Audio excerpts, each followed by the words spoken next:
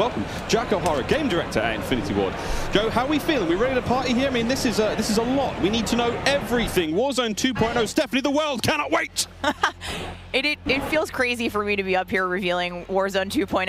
I ended up at IW as a fan of the game, and so this moment is absolutely bananas for me. But Warzone 2.0 is everything that we loved about the original Warzone, right? Where it's based on the same experience that we all had, that fun, all of those moments, and it's a return to shared tech across the universe for Modern Warfare 2, and that's going to create a really streamlined player experience. And I think the key innovations that we discussed for multiplayer, those all exist across Warzone 2.0 as well. So we're bringing it back. It's all connected.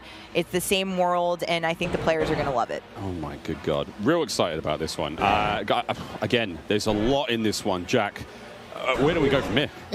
So MW2 and Warzone 2 have been developed side by side since the beginning, right? Since we started down this road, and they're part of the same universe. Oh, that little like badge is sick. They that share little the same mechanics, the same weaponry, and even that's fire. But the centerpiece of all this, of course, is the new map that we've been working on since 2020 with teams across the globe. Oh God! It brings together our philosophies on map design. It brings together new technologies in order to do. Oh my God! They're going to talk about DMZ here too. Holy shit. And we've learned so much from players experiencing Verdansk and playing in Verdansk over the first few years of Warzone, and we're really excited for them to land in Al Mazrah with their squad. There's a wide variety of points of interest for players to explore in this map, and we're really looking forward to seeing everybody in there. Well, here we go, a brand new map to explore and traverse. I cannot wait. Stephanie, let's take a look. That's right, Miles. This is our new map for Warzone 2.0. Really interesting airport, that better be terminal, bro. Expansive desert settings with a mix of industrial areas, towns, a city, and of course water. It looks way better on this screen than it did on Twitter.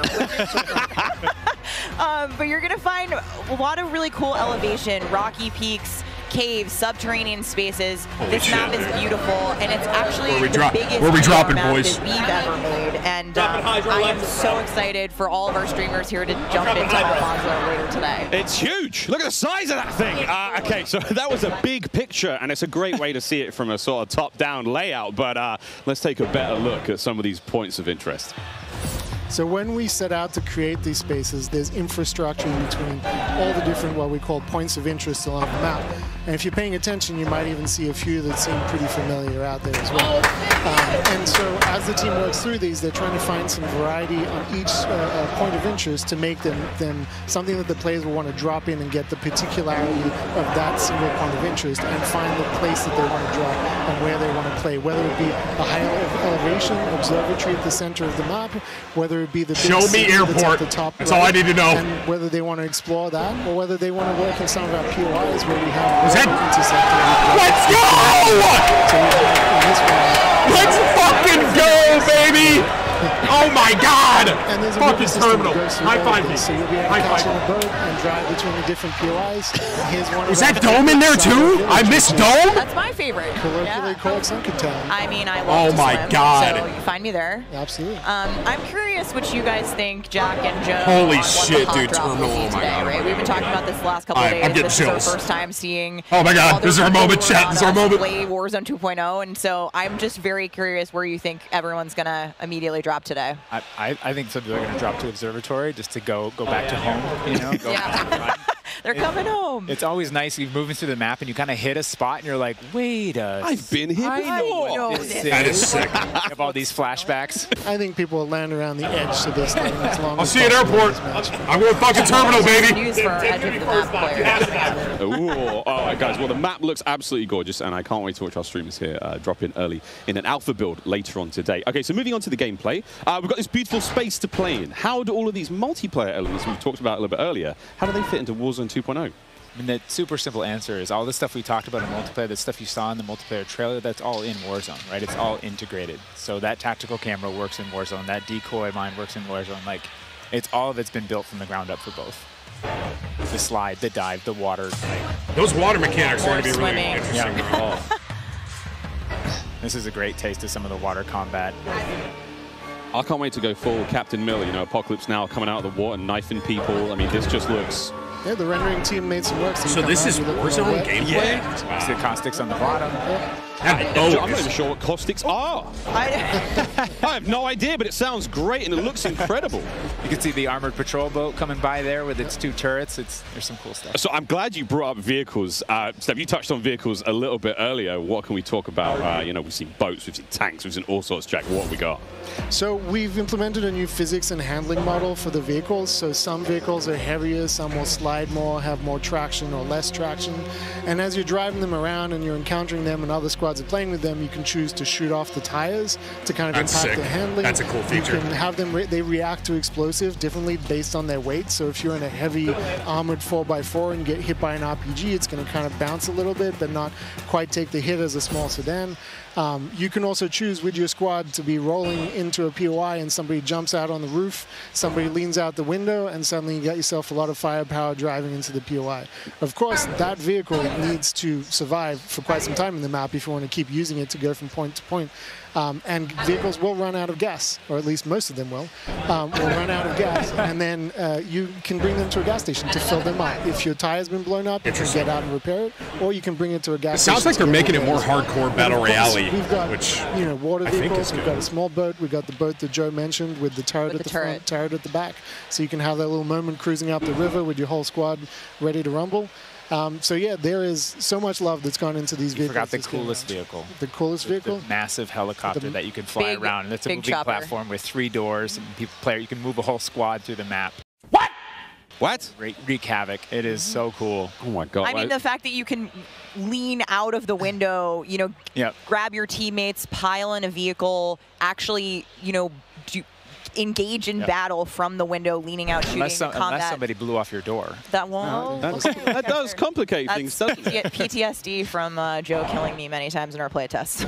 Well, I hope the gas prices in Almaz are okay. I feel like there's a lot going on in Warzone 2.0, and my head is quite frankly spinning. What other massive changes have we got in store? Because it feels like there's so much that's changed. Is it still the Gulag? Do we still have circles? Is it still gas? I know there are guns, but do we shoot them? What's happening? Well, what do you want to jump into first? Oh, Stephanie, go ahead. We've made some pretty sweeping changes, I think, to the high-level components of Warzone 2.0 to continue providing players with both a dynamic and rewarding VR experience. But Warzone 2.0, you're going to hear it over and over again today. It's about fun. This is about playing with your friends, having fun, friends new and old. Maybe you're making them a game. And I think one particular feature that I cannot wait to see streamers engage with will be Yes! So it's coming. Anyone that comes near me is getting mental warfare, bro. That's all they're going to experience. But just in their head, bro. In their head. Tell us a little bit more about looting in Warzone 2.0. I'm listening to that. The streamers love Crush Jack. In looting in Warzone 2.0, we still have the humming crates. You can still trap around and listen for those. We still have the loose loot on the ground, but we wanted to add a layer of learnability and logic to our looting. There are these hidden caches throughout in between the POIs that are in ground, and you can memorize where they are because they're always there. So you can kind of start to develop these paths through the map of how you loot. And there's this logic applied to looting. You can find toolboxes that'll have grenades and things in them. What happened? And you find these other crates that are kind of like, it's as if the military that occupied this space came through and dropped off military items. Those crates are always there, so you can always have this reliable layer to looting. Incredible. This sounds really exciting. Oh, yours did? Through Almaz, quite literally, have a route we plan, hit the gas station, gas up, pick up snacks, pick up ammo and all sorts. Okay, cool. So what about circle mechanics? I mean, this is obviously a huge component of BR's, Joe. Yeah, I mean, the circle's been a staple of BRs. It's been really hard to move away from it, so we kind of talked about what could we do to mix things up with the circle. So we've got this new mechanic where the circle can actually split, almost like a cell splits into 2, 3, or even 4 circles. And then those circles kind of close down. And what it does is it segregates teams, and you have these micro battles in those circles. And at a certain point, you're like, okay, we've cleared out our circle. We think we're good.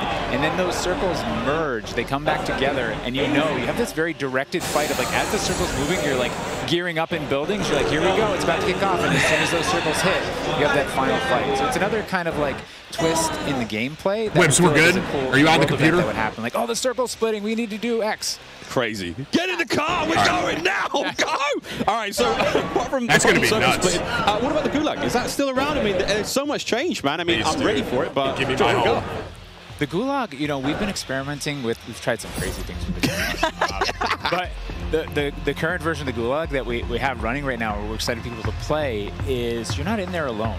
You actually have this temporary alliance with another opponent in the map, and you have to work together, and if you can defeat the other team, it's a you can 2v2. get out. And after that, you guys are enemies again. Let's go! I can get carried in the fucking goo, baby! We need each other. All right! Use the proximity chat to talk to each other. And the other thing we've been playing around with is you may see a little bit of an AI presence in the Gulag. So you kind of have to... What you say to me, you little shit? There might be an AI here. You're picking up weapons. We're excited for people to try it. Yeah, we're going to get feedback today, too. And like Joe said, we've been through some pretty wild iterations of the Gulag, which I will not reveal here, but there's a lot in store. Yes, there certainly is a lot in store. Jack, I have heard of a new concept coming to Warzone 2.0 called Strongholds. That will include AI that may impact how players get their weapons, etc. Can you clue me into what that's all about and if it's even true? Absolutely. So strongholds are reinforced buildings that the AI is occupying inside Al Mazrah in BR. And the players can choose whether or not they want to engage with them and assault them to get cool rewards, including free loadout items, which is one of the new ways that we're adding for players to get their hands on their best weaponry.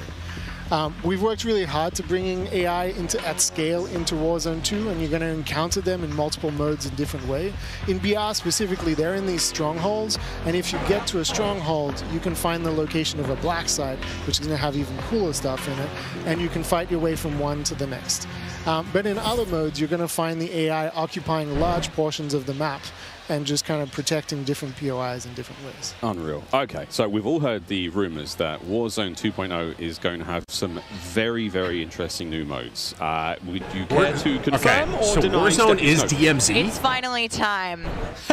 I have read about some new modes on the internet recently, but one of the most exciting things about Warzone 2.0 is confirmation that an all-new sandbox experience is coming at launch. I am happy to announce DMZ, Call of Duty's extraction mode, will arrive with Warzone 2.0 at launch later this year. I played DMZ for the very first time on my first day at IW, and to this day, playing it nonstop, the possibilities with this game mode blow my mind.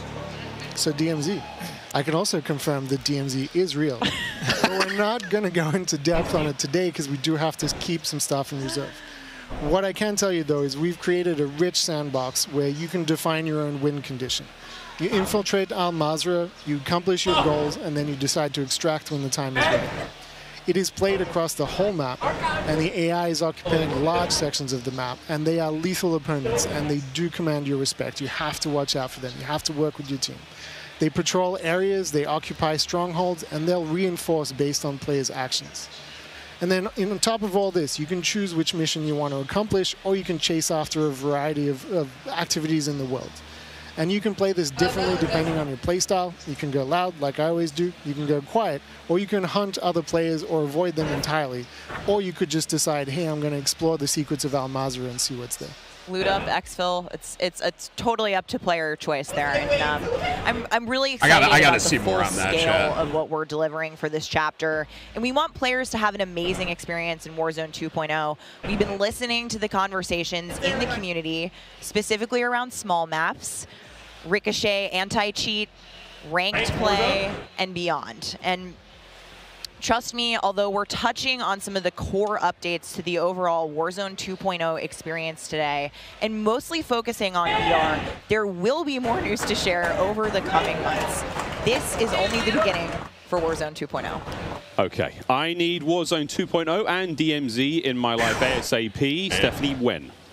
Warzone 2.0 will be free to play for everyone on November 16th. Let's fucking go! Of Season 1 across Modern Warfare 2. Thank God! Calendars, that's about oh my God, I did not want to have to wait till like next March.